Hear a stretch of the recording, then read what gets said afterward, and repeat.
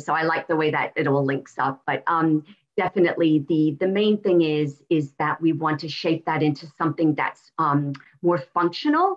And like you said, like having options, like it can be that they just that they just learn to even like look at you, and then they might get what they want. They might be able to point, or if that's something that they can't tolerate or they can't do yet, we can work with that.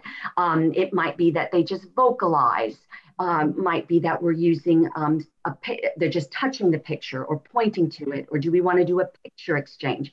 So the main thing is, as coaches here, we can, depending on the individual child, we can shape that into something that becomes more functional. So getting away from this to the child becoming independent, and eventually, the child can come and get you. Either they bring you a visual, and they can come and get you from any room and be able to independently request and get frustrated.